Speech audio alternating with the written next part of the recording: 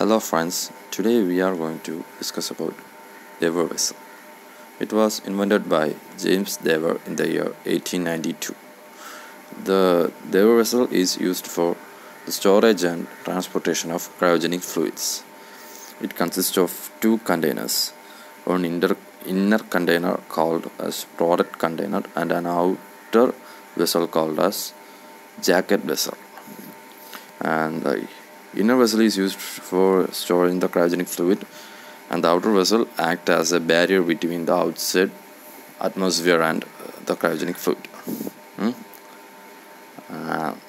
The space between the inner vessel and outer vessel are filled with powder type insulations. Actually, these insulations are provided to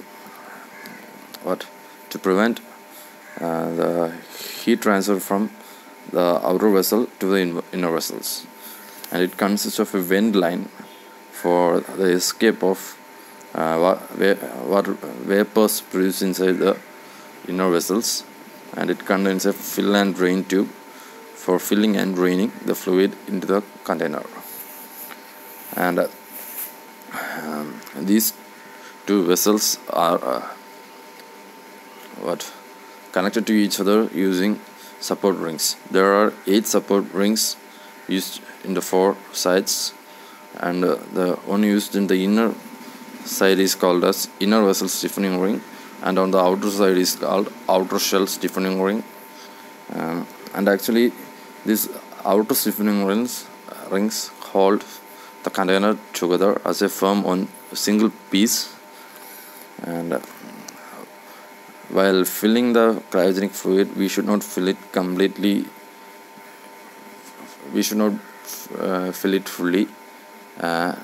Only we have to fill up to the half of the container, because of the reason that heat leakage occurs from the product container. That means the inner vessel to the outside. And the other reason is that when we fill it rapidly, the initial cooling of this cryogenic fluid will not occur. So the improper cooling will occur, and as a result some properties of this cryogenic fluid will change.